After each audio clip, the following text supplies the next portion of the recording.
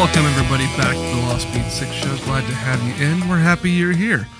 We got a great show for you today. Kim Zsebe is our guest today, and she's part of the Making the Scene deep dive, exploration, and celebration of the PLaNETS scene from Los Angeles. And she is probably one of the most responsible people for this show existing, for this, not this pod, but this series existing, because she is the principal photographer for everybody in this scene. So you'll see her watermark on almost all these photos. Almost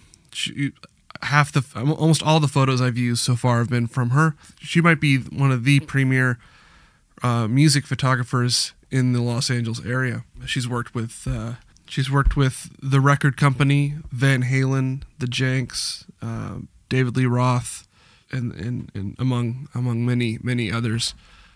And we had a great time having her on. Before we get to that show, I wanted to say thank you for all the people that went out and supported us on Bandcamp Friday this past Friday. We have a new album from Big Die, Volume 1, and David Sparrow released some exclusive sort of demos and things like that, and some of his early promo or early demo works, and some like a live session or two. So we're really happy you came out and helped us out with that. That means a lot to us.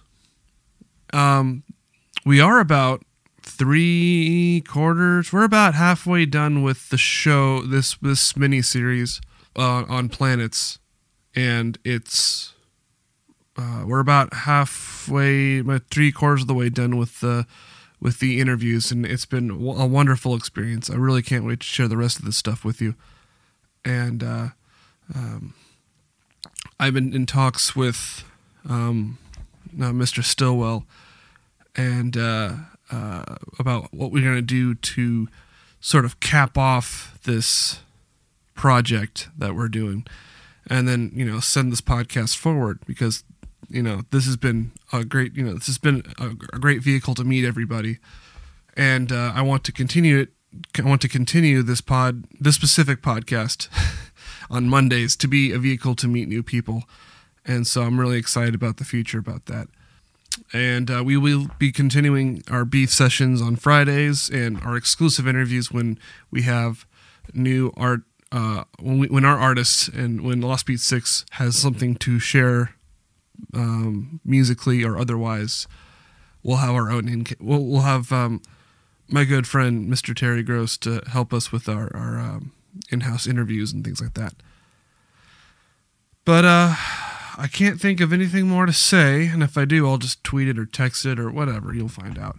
And I hope you enjoy my chat with Kim. It was really great. There's some really great little nuggets in there. I think I have a fondness for the Muppets, and we talked about that a little bit. We brought in a little Muppet, not to tease it, but there's some fun stories from the road, some Muppet comparisons, and just another perspective from someone who is, makes a living documenting and preserving these memories. So I will stop talking and we'll get on with the show.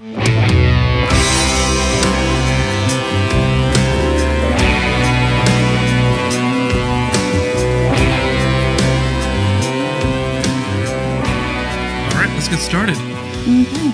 Thank you, Kim, for coming on the show. Sure. Thanks for having me. Thanks for making the scene, as we're calling it now. I'm not exactly sure if maybe you are aware, but how important you are to this project existing and the project. This, I don't know if how this has come about, but basically this does not really happen without most of your photography and your video shooting. Aww. Just because of the streams that have come in that inspired me to do this show and meet everybody. So you're welcome, I guess. I don't know. Yeah.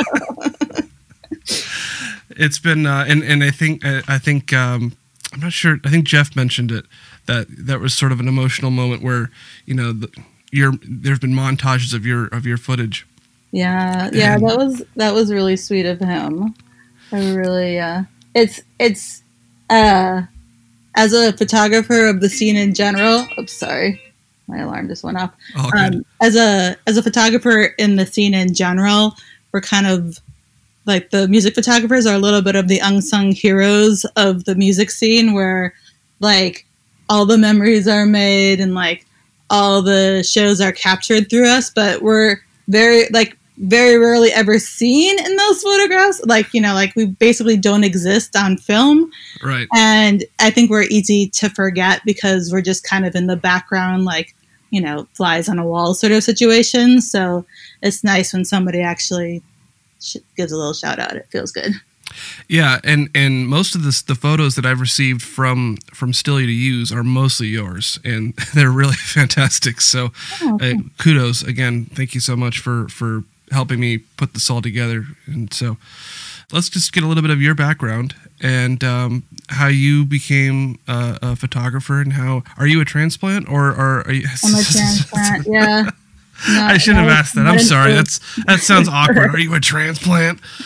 But it seems like there's a trend. I'm not from here. No, I actually, I grew up in Wisconsin, so okay, another northerner, in Milwaukee, and actually didn't move out to LA till a little bit later than I think most. But I basically moved here. I think this is my 15th year in LA. Okay. And I've been a photographer my entire life, like since I was a kid. I had a camera, and I'm just the type of person that always has a camera with me kind of wherever I go. And I started meeting people in the LA music scene. So I'd kind of gone to a couple small shows like way back, like when I first moved here, but it all really started when I made friends with a band called The Record Company. And through them kind of met almost everybody else. So through them met the Janks, and, you know, through the Janks met PLaNETS, and it kind of just like, you know, grew from there. So, yeah, so I just kind of had always loved live music, and I just kind of, because I always had my camera there, I just kind of started doing it more and more, and then started shooting for High Voltage, and then a little bit for LA Record, and a bunch for Grimy Goods, and then eventually a bit for buzz bands. So, you know, in the before times, I was out shooting shows like multiple times, like if not like 5 to 6 days a week, sometimes multiple shows in a night. So, you know, when the pandemic hit, it was a really nice break to begin with. Like, I was working a lot besides like maintaining, you know, a day job, because shooting small bands and small venues, really not the best way to make a living. So, yeah, so I had been really, really kind of burning the candle at both ends, and now it feels weird. I'm like, I don't know, I'm totally like Little House on the Prairie. I'm like making cookies, finding other creative outlets for the time being. I this is more of a personal question. Do you have sort of influences to run off of, like a Jim Marshall or a Henry Diltz? Or, I not really, to be honest. I've met a couple. I actually met Jim Marshall before he died. I used to work at Sammy's Camera. Okay. And basically the main one on Fairfax. So we saw anybody and everybody. And Sammy has a huge collection of Jim Marshall prints that used to hang up in the hallway. Him and, I'm forgetting his name. Herman, I forget his last name. Actually, the other guy's son used to work with me as well, and they're both really well-known music photographers. And I went to a Jim Marshall photo show, and, you know, I had friends that were friends with him and that kind of thing. But I didn't really have specifically someone that I looked up to when it came to shooting music. I basically went into it with the idea that I know how hard it is to live a creative life. I actually moved out to LA initially because I'd gone to school for painting and I wanted to be somewhere where there was a bit more of an art scene.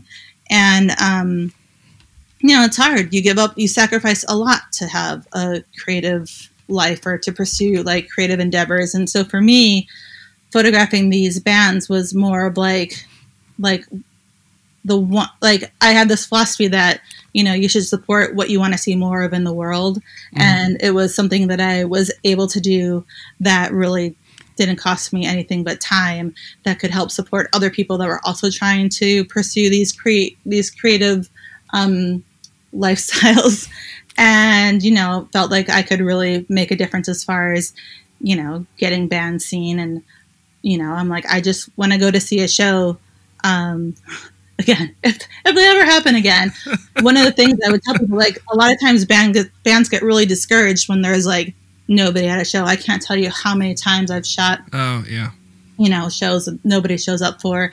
And I'm like, it doesn't matter that nobody's here. If you give me a good show, I will make people wish that they were here and they'll be at your next show. Like that type of idea, and I've had, like one of the saddest shows I ever shot was actually at the Malibu Inn with the record company. The Malibu Inn was shutting down. It was their last show ever. And the record company, I believe, was closing out the night. But the venue ran out of booze at like 8 because it was literally their last night. So like what they had was what they had and that was going to be it. So there was literally nobody there by the end of the night because like the bar was closed. There was literally nothing left to drink. And so they played to essentially an empty room, but it was one of the most special shows that I've ever been to. And like Chris, who's the lead singer for them, like did a little tribute at the end of like, he played Goodnight Irene. And it was just like so touching and so beautiful. And one of the shots that I took that night actually ended up on one of their album covers. And it's just like, you just never know like what a show is going to be. And I love shooting these tiny little special moments. Because, if a band does take off, they're really fleeting. Like the record company really took off in the last couple of years and they were a band that I was like, I'm going to miss these shows where you have to convince the audience to pay attention to you, like there's something really special in that. Like there's something really magical in these smaller shows, and PLaNETS is a perfect example of that. They're, when you talk about the PLaNETS community, like, I met them like the summer that preceded their residency at the Satellite. And that month at the Satellite, like our friend group grew exponentially, and it was just all word of mouth of people like, you have to come see this show. Like it's incredible. And it was really rad to see like how that type of energy grows. I've been asking everybody this. What do you think is the, pun intended, the gravitational pull of the PLaNETS crew? Because I think there's something that everybody seems to have the same sort of like cult openness, but in a really awesome way. yeah. I think it's Stilly. Like if PLaNETS is cult like Stilly is the head of that. What do you call it? The guru or whatever it is. I'm refraining to say Charles Manson. I'm really trying not to say that. Yeah. I mean, I'm sure he wouldn't mind a Charles Manson, but he also would completely not admit to it at all. But sure. He is a really special person. He just, he's just a natural leader. And people just kind of gravitate towards him. He always seems to have he's like a reluctant captain, if you will. Like he, in no way has ever commanded the attention. Although I tease him all the time because he'll kill me for saying this. It almost never fails that if you're sitting in a group of people with Stilly, like Stilly will sit at the highest position in the room. It's really funny. It's completely not a conscious thing that he does, but as a person that takes photos and notices positionings and stuff, right. It's hilarious to me. That's fantastic. Yeah, he just is he's just got this natural leadership ability. But it's wild because he has asked me for photos and videos and all kinds of stuff. And he's like, he always asks for favors in a way that he feels he completely doesn't deserve them. He's like, if it's okay, if it's all right, if you have time, no big deal if you don't, but it'd be really cool if you could do this for me. Or, it's just like, we really want you to be a part of this sort of thing. And like, I've watched, him as a movie director, I've like been on set with him as he's directed, and he's kind of the same way. It's a very giving sort of ask where he's inviting, other people's opinions. He's giving you ways out if you feel like you don't, or you're not capable of doing it. And it's just a very endearing way that he always kind of reaches out to people and makes them feel like, they're important, and he values what they're bringing to the table, essentially. So I think that's the kind of the natural draw there. But, the group on a whole is just pretty, straightforward, genuine people. Nobody's really putting on airs. So it makes falling into the group really easy. So. Yeah, I've noticed that, and maybe there's that sort of band of outsiders vibe about that I really kind of dig. Yeah, and maybe that could, and that might have been why I've been asking. I started up front with the transplant question, because it seems that the way I view the PLaNETS crew is 100% the Muppet Show. Oh, you're hitting a soft spot with me right there. I've been like minorly I've been on a little bit of a minor like Jim Henson run. It is that vibe. Like if Stilly could buy an old theater and have everybody live in it, like it would 100% be the Muppet Show, and it would like everything, like that is like the ideal PLaNETS venue sort of situation. I like it. I mean, there you got your Kermit. Yeah, obviously. Who's we should now we got to do this now. I'm pretty sure Nathaniel's like Fozzie Bear. Okay, yeah. Then you have Nick as Scooter, obviously. Yeah, it gets a little more vague from there, but I'm gonna go on a limb saying Cotton as Rolf. Is that Rolf? Yeah, or possibly Gonzo. Okay. He's a little bit out there on a different plane, he's always like his whole dreamscape sort of situation happening, perhaps. We got D-Dubs, maybe Sweetums. He's really tall, I feel like I might be a Stoltler Waldorf in this song. I'm just grumpy sound man over here.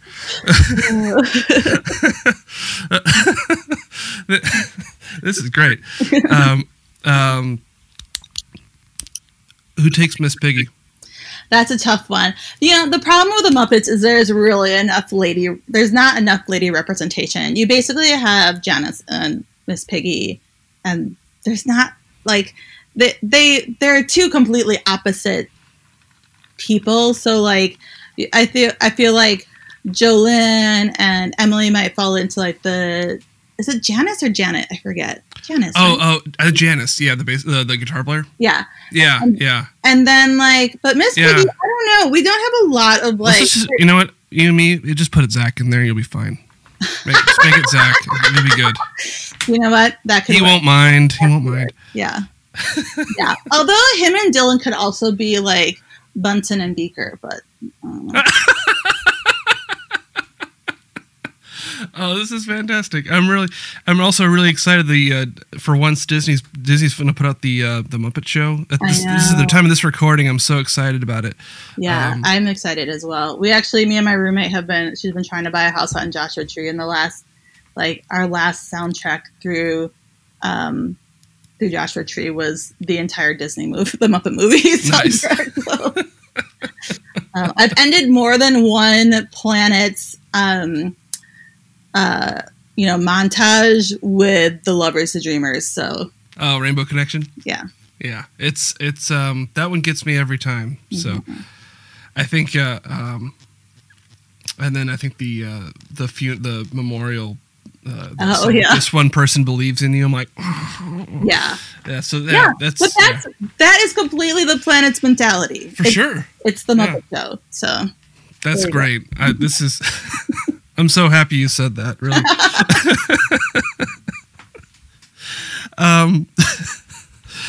I might need to reset for a minute here. This is great. Okay, just on a technical level, when you were because the shows that were shot and documented, the Troubadour, some of the satellite shows, the Dark City at the Silverlight Lounge, you have were those because you're credited as being shooting that stuff with dubs with some of the extra footage. Everything but the Troubadour. I was not, sadly, I just missed the Troubadour show by like a week. I met them like a week later, and I saw pictures of the Troubadour show, and I has never been more mad about missing a show. I did notice that like some of the credits on that were like, I was expecting everything to be Zsebe images. Yeah. And those were somebody else. I'm like, those were Ed. I'd love to give you those credits, but I can't. I know.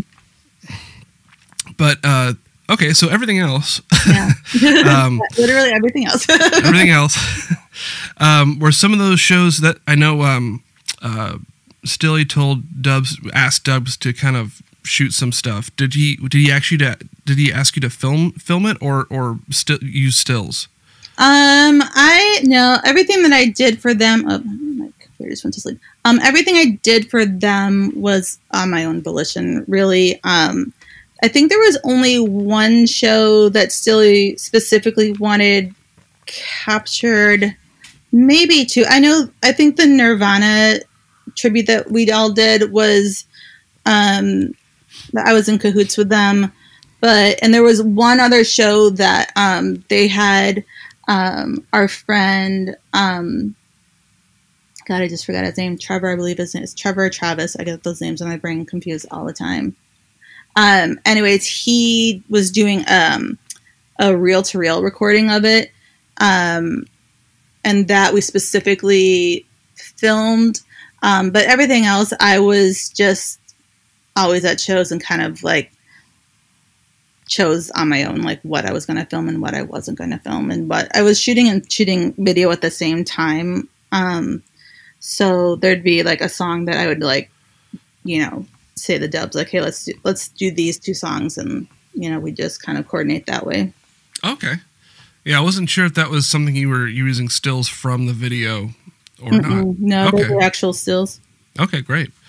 There's a lot of great moments that you've captured between performances and the sort of after performances. There's a lot of great there's a lot of great shots in candid. None of them are really posed. Yeah. Is there any that sort of stick out to you? Do you prefer your sort of performance to sort of? I don't know. There's a few. I mean, I really like shooting Stilly as a lead guy, just because he's very photogenic, and there's the way that their shows work. Their live shows are just so full of so much visual imagery that. It's just fun to shoot them. There's actually a bunch of footage from a short tour that we did that really hasn't made it out in a finished form yet. We basically went up through where was it? Shit. Well, we did San Francisco and then Santa Cruz as well. And did a couple shows that way. So there's a tour video that really only the inner crew has seen. It hasn't been refined at all. That has a lot of my favorite stuff in it. But I like doing it both. I because I do shoot a lot of shows. I love shooting live music, but I think that there really is something special about capturing the moments that not everybody gets to see, the behind the scenes sort of stuff, just the hangouts. And it's really where like so many of people's like real memories of the friend group come from.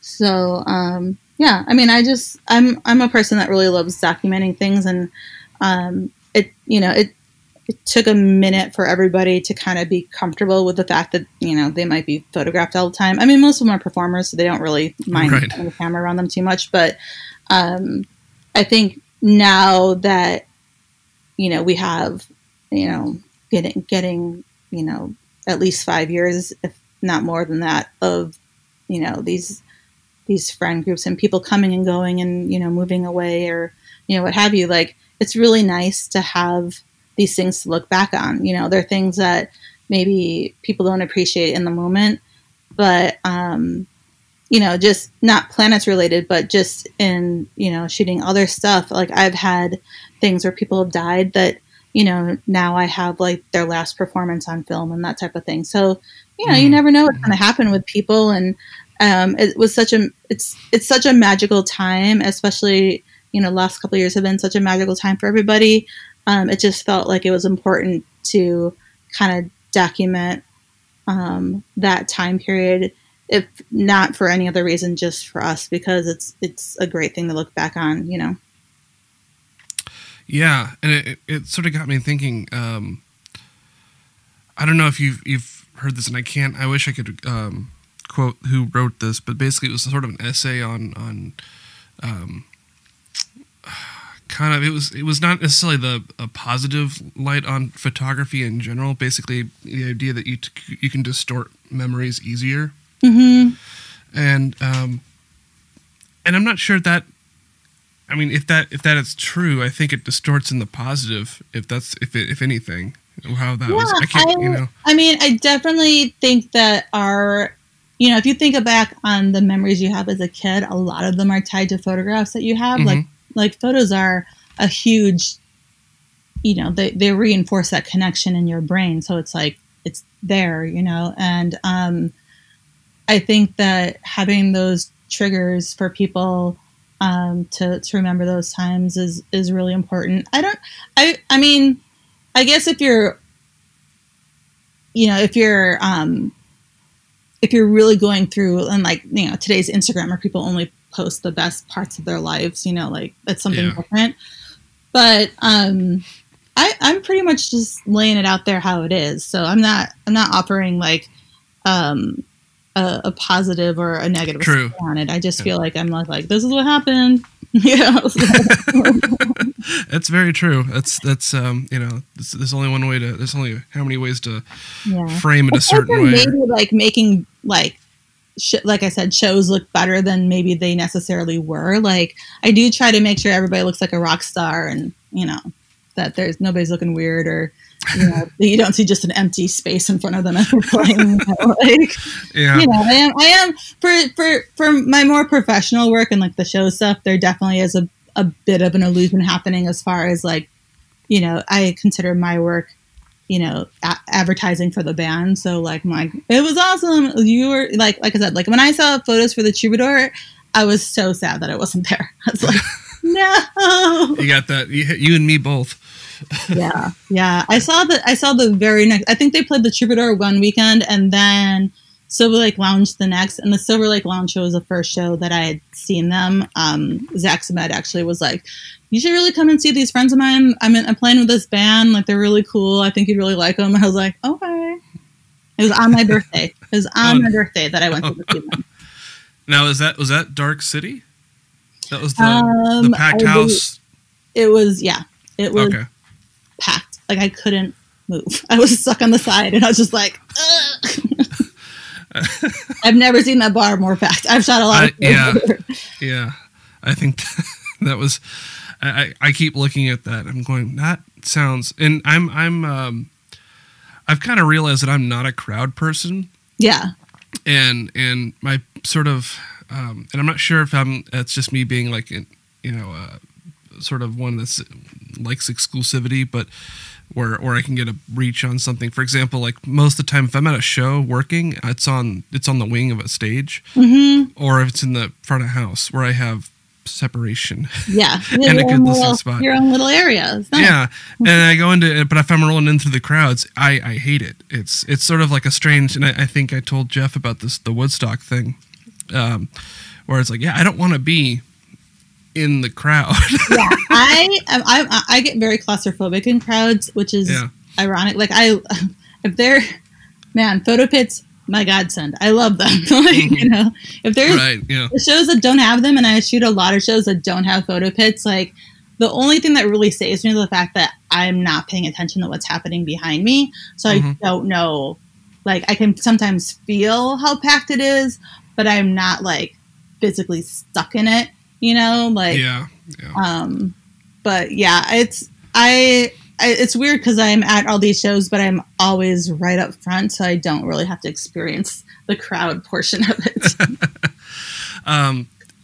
I remember being at the first time I saw King Gizzard and the Lizard Wizard play in Los Angeles. Was at the Palladium. And I didn't know what I was getting into. Yeah. And my friends and I, I kind of got into them because they were into this sort of prog rocky sort of psychedelic. Yeah, I saw them play. I shot them at the Troubadour a while back. Oh man, that must have been when was that? I don't know. What is time?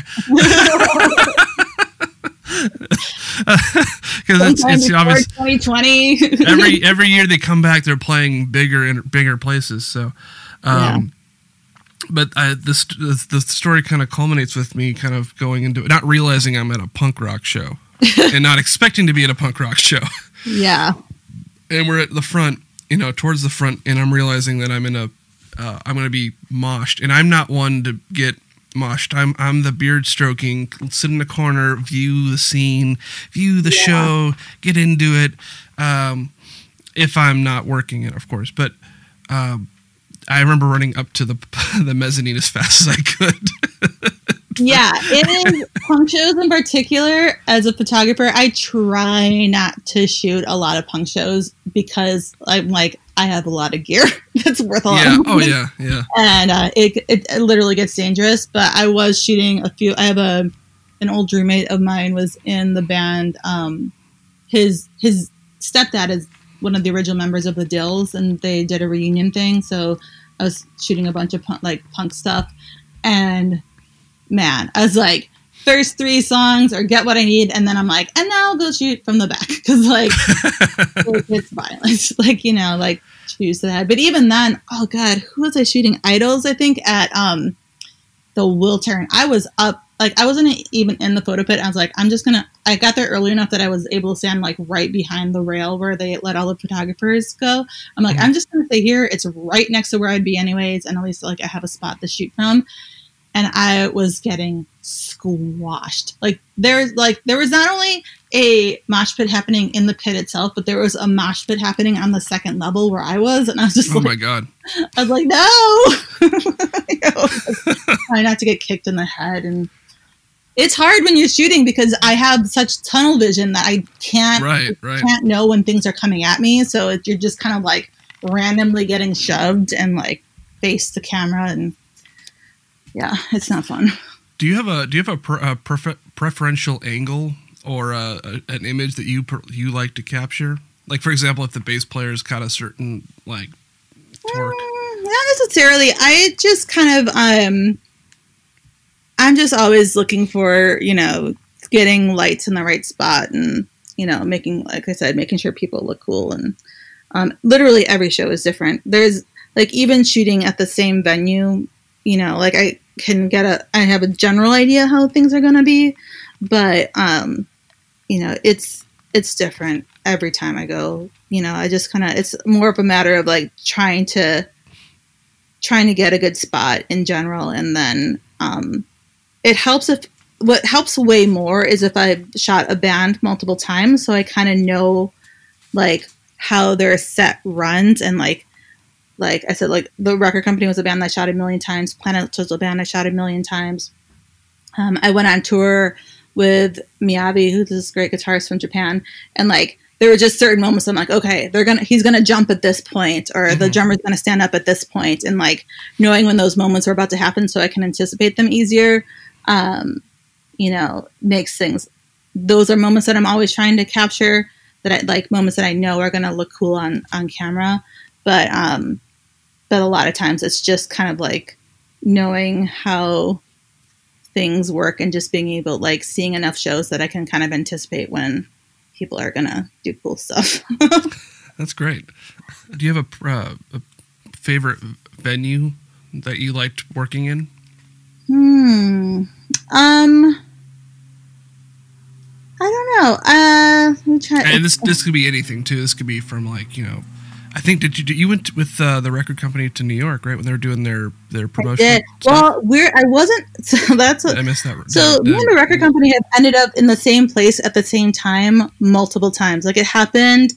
The New York trip happened to be. I was actually in New York with Lee Roth and shooting for him, like, the same week that the record company was there with all their shows, and I was like, well, this is interesting. And my friend Zach Kibbe was there, and technically the Zmeds were there, although I didn't know until it was, like, too late. So they were the only people I didn't get to see. I was like, it's everybody from Los Angeles that I know here right now. It was the weirdest thing. So I was in New York shooting for Dave, and it just so happened that by time the record company shows are happening, like, they were playing Rough Trade, the Colbert Show, and the Bowery Ballroom. And it just so happened that, like, Dave was tired of shooting by then, so he's like, yeah, go do what you want. I was like, cool. But the same thing happened. Like, I went to Austin to shoot. I'm friends with this band called the Sonics, which is, like, one of the OG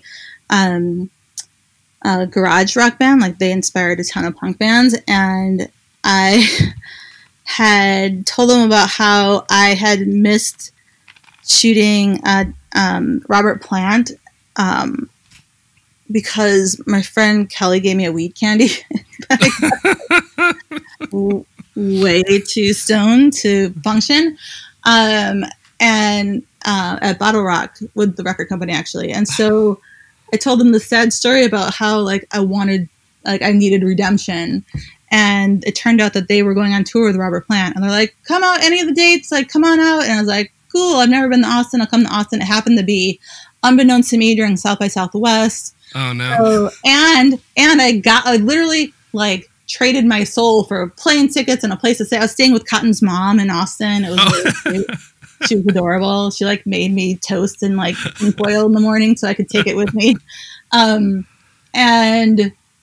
the Sonics managers, yeah, it's cool. You're going to be able to, where it's Austin city limits, you're going to be able to go maybe even on stage. You can go, there's no 3-song limit. It's going to be awesome. I'm like, cool, this is really rad.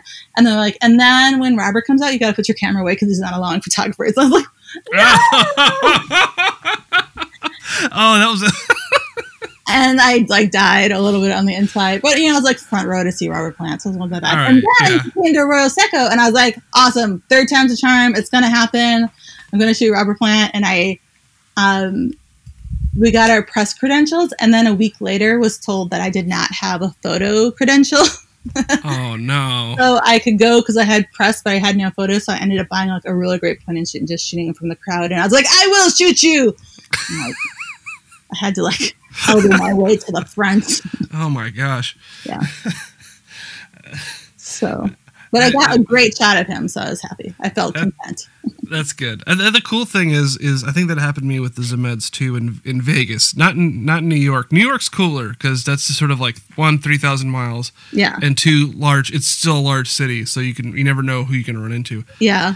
I always kind of like that. The Kings of Leon show? Pardon? Were you with the Zmeds at the Kings of Leon show? No, I was. This happened 2 years. No, it's coming on 2 years. It happened late 2019. Oh, okay, so I was already at the. Yeah, we were. They were doing the Everly Brothers. They were doing a show in Vegas, and I was doing a show in Vegas with my touring group, and it just so happened I found out. This is one of those, like, my buddy is a. Pretty much does not, like, he doesn't find anything useful about social media. But it just so happened that I caught that I saw Burley's Instagram about driving out to Vegas, and I'm like, oh, wait, hey, are you guys I'm in Vegas. And I was actually in Henderson. But, like, hey, and I had to make sure the show that I do is more is not a long one. It's about a 90-minute set at most, and my gear all gets into a van within like 30 minutes. It's really nice. So I ended up seeing, I think Cotton was there too. And so was... was Bert there? I don't think Bert was there. I wish Bert was there. Just not that I didn't like anybody else, but like Bert's just a sweetheart. So. He's such a sweetie. Yeah. Yeah. I haven't seen him forever. Yeah. He'll be on the show too for sure. But anyway, that kind of hey, it's just the kind of, and it was one of those cool moments where no one had anything else to do. We all finished our shows, so we could all just kind of decompress together, which is really cool. Yeah. But I like your New York one better because New York is. I just like New York better. So it was so random. Yeah, it was just like the perfect timing of just everything. It's happened to me in New York with them, Austin, and Milwaukee. All just like me randomly showing. It's like it looks like I'm on tour with them, and I'm just happen to be there. So, yeah, but it's funny because you talk about like packing up all your stuff and having it like. All fit in a van. Like, it's really funny when we went on tour with PLaNETS because there were, I think, a total of 18 of us on tour. Wow. Yeah, it was like 3 carloads, and like Stilly's big van was just packed to the gills. And talk about not being easy. How was I can imagine that's a lot. I mean, I can't imagine that was like the cheapest tour. It was actually really cheap because we camped the first night when we were in Santa Cruz. Okay. And that was wild. We were like up our campsite was like right next to the ocean, so like there's amazing footage of like video of Stilly. It was like 1 a.m. and we went down to the ocean and Stilly was down there first, and you just hear him yelling. It's like the way Stilly, like you can, like if you're ever lost, just like listen for Stilly, and you will find your way to wherever the group is. Like he's so loud and he's yelling, ah! And it turned out that there was like he had went to go take a pee in the ocean or something, and there was a sea lion right there, and he was like trying to talk to the sea lion and like have a conversation. There's this whole. He tells the whole story. I have it all on video, and that's great. Hilarious. It's so great. So we camped the first night, and then the second night, or the next 2 nights, I think, Cotton is friends with, what's the guy's name? I'm so terrible with names. What's the guy from Pineapple Express? That's not Seth Rogen. Dave Franco? Yes. So his brother, Tom, I think. Or sorry. He has 3 brothers, and one of them is the non-actor one. And I believe. Oh, okay. So the one that's not Dave Franco is out. I know more because of Alison Brie than anything else, but yeah. There's a third Franco. They're changeable. They're like they basically are all the same guy. They just like have different names for some reason. Just like Andrew Wilson with the Wilson brothers. Yeah. So Cotton's friends with him, and he had like this space, literally just kind of a storefront that had nothing in it that he had that like is like a creative space for him that he was letting us stay at. And oh man, we got in there. And like we were just all going to be basically camping on the floor. And we had been told, though, that there was going to be a shower and a bathroom and blah, blah, blah. And we were like, cool. And that this one guy who lived there was going to let us in and kind of show us around. And we weren't getting in till after a show. So we didn't get in till like 1 a.m. or something ridiculous. And so the guy was very unenthusiastic about even like letting us in. So he like lets us into this big room. And he's like, okay, this is the room. And then the bathroom is right here, and it's literally in the same like just big empty room. There's a toilet with a curtain, and we're like, wait, what? This is not okay. We are friends, but we are not this friendly. And we're like, we were told that there would be a shower and a proper bathroom, and he's like, oh, he told you about that? And we're like, yeah. And so there was another bathroom, so none of us actually had to use the bathroom just with everybody else. It would have been like, we would have all been if we got close, we would have been a lot closer. Yeah. But yeah, so we actually had pretty much just free accommodation the entire time. It was just a matter of getting people places. Nice. Yeah, I actually haven't heard any of these stories yet. This is fantastic. I didn't. I knew about the road trip a little bit, but not. we didn't, no shower, no group showers were mentioned because obviously they didn't happen. Yeah. But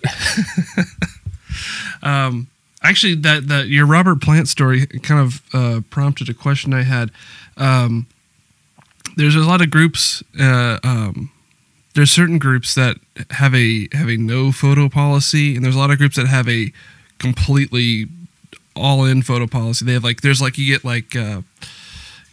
between there's Godspeed You Black Emperor, Grateful Dead sort of tiers of just take whatever you want, man. It's all do whatever you want. You can bootleg it. We don't care. Right. And then you get I remember going to a Neutral Milk Hotel show when Jeff Mangum was back doing shows, and it was very don't take photos. I'm not sure why. To the point where they played the Hollywood Bowl, and the jumbotrons are dark, which is cool. Wow. But because you can sort of focus on the show, but you're still getting a delayed response from being up where you were in the amphitheater. Yeah, I mean, for the people in the back, especially the Hollywood Bowl, right. I guess there's a show happening. Yeah, it's a little. It's not as if this was the Greek theater, we'd probably have different stories. It's a little more intimate. Yeah, a little more. But do you what's your take on? I mean, being that you're a photographer, you're probably leaning towards that. But do you have an issue with the no photo policy? I mean,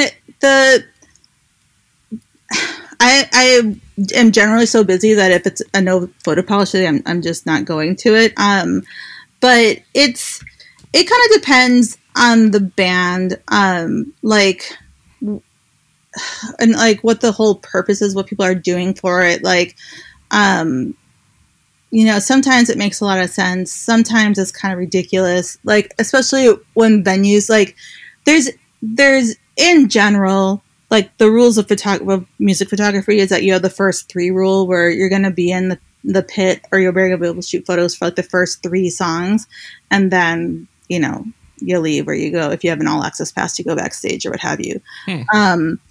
If it's what's really frustrating is when it's a very tiny little venue that also decides for some reason they want to have a first 3 and they don't have a photo pit, and you're just I'm stuck here in the front row with my camera gear. What difference is it going to make if I'm holding up to my face or not? It's stuff like that that's really annoying. Or there was a few there's a few venues. There's 2 in particular that have tried to charge photographers to shoot. And I get it. You don't want people shooting videos without, using your venue to shoot a video without right. a cut of it.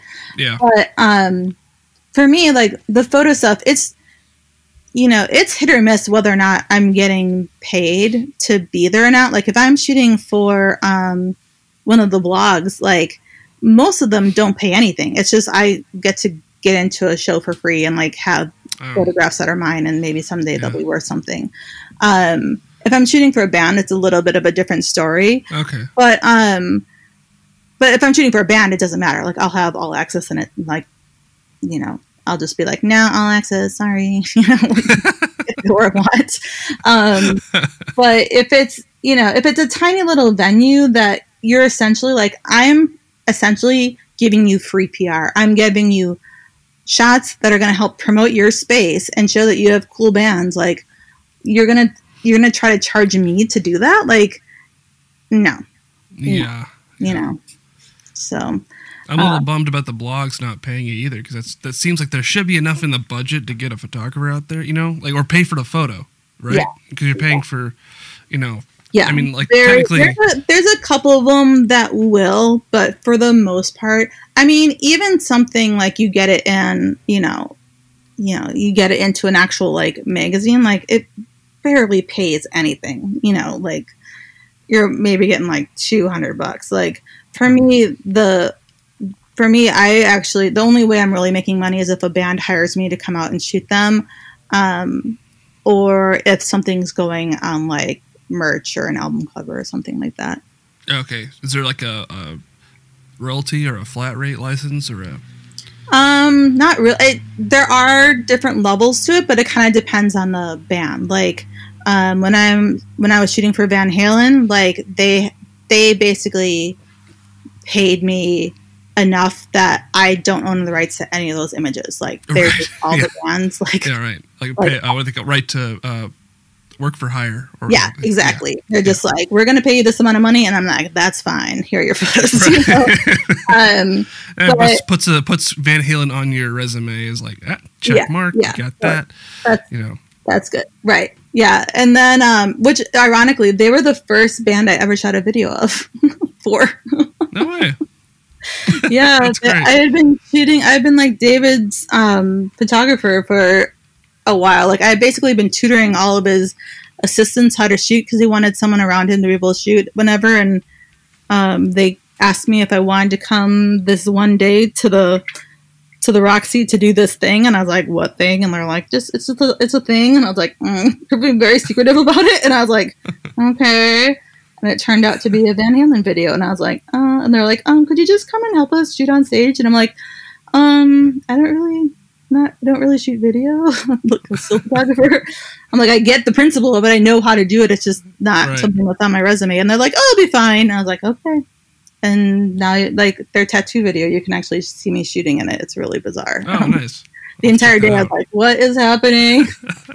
I went assuming that I was going to be yelled at and sent home, but it actually turned out to be really fun. And we were there for like 4 days or something wild. And now that Eddie's gone, I really feel like, you know, it was a really special time because I got to spend a lot of time with them. So it was cool. Oh, totally. Yeah. That's crazy. Yeah. I think we're just about done. I think we'll cap it off with a I'm going to be ripping off Jolynn's where do we get back here? How do we get back here? But what I think, but for the most part, I usually try to keep it optimistic of what you're what you're most looking forward to when things kind of get back to things stabilize a bit. Yeah, I mean, for me, it's just I'm going to be very curious to see, like, who's stuck it out, or, you know, how things are changing. Who's, the scene in general changes every couple years. In general, there's kind of these cycles that we'll go through where, you'll be seeing all the same bands all the time on the local scene, and then they either kind of start breaking out and making it, or they just kind of start breaking up and not making it.